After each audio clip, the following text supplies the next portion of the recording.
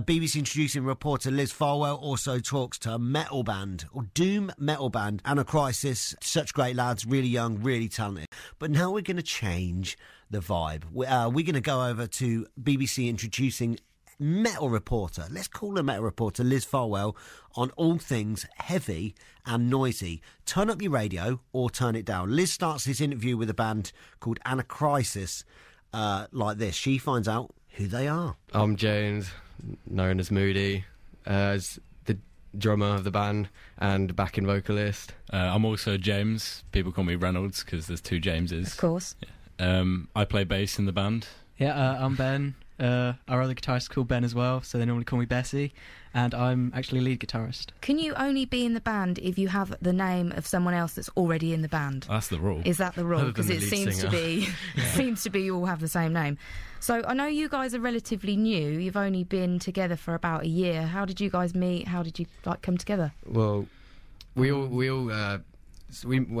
been mates. Most of us. There's the three of us, which is Reynolds, Ben Swinglow, which is our rhythmic guitarist, and me. We met in school and we've been playing ever since then. And then Bessie, we met him at college. Yep. And that was sort of just came together. Yeah. So were you always in Anacrysis, or were you in different bands? Or we just played different bands around we played gigs around Kettering in other bands, but they didn't really work out because otherwise... Apart from me, because... Yeah, me, Reynolds and Swingler, yeah. If I remember rightly, I remember playing a gig with one band and Moodie coming up to me afterwards, like, saying, "We really want you in this band, man, like, what you're doing up there was sick." And but didn't you leave there to join the other? Yeah, I left, like, straight away. I was like, yeah, cool, man. Nice, so it worked out pretty well. Yeah. So you mentioned some gigs that you've been doing. I know you're playing at the Racehorse on the 14th of December.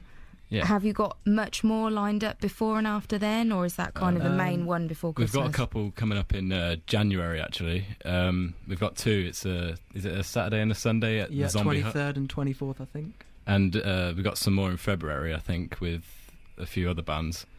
But so far for the year, it's just the Racehorse to finish up on. Oh, brilliant. Nice place to finish for the year. Yeah. Working on getting all the new material ready for the new year. So. Yes, because you've been in the studio recently, haven't you? So what are you guys working on at the minute? An album or just a single? Or we're releasing an EP. Yeah, it was more of an EP. Yeah. What's it going to be called? Can you tell us? Teasers. We've had loads of different names, haven't we? I think the one that we were gonna go for was Immortals, but then that sort of changed because it was all about Greek mythology. Because obviously the name Anacrysis comes from a Greek term, of course. So we were doing Urael, Medusa's older sister, and all the.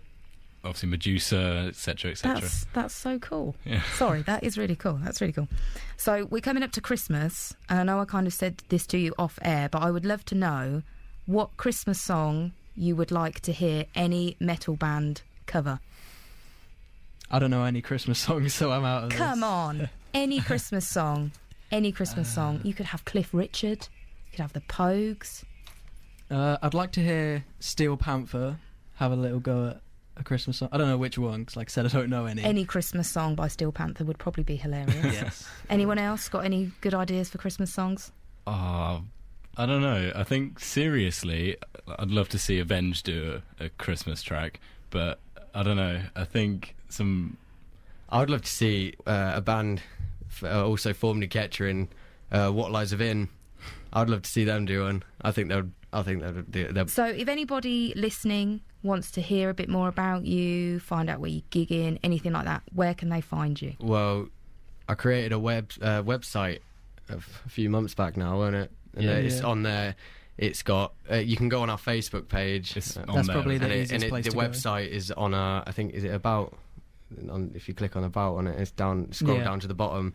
Our website's on there, and you click on our tours and gigs, and it will come up on there. But videos most on of the information YouTube is on the Facebook page. Everything is on everything you need to know is on either the Facebook page or the website. That's sort of the main Anacrysis hub for like information. I like it. The Anacrysis hub. That's what you should call it.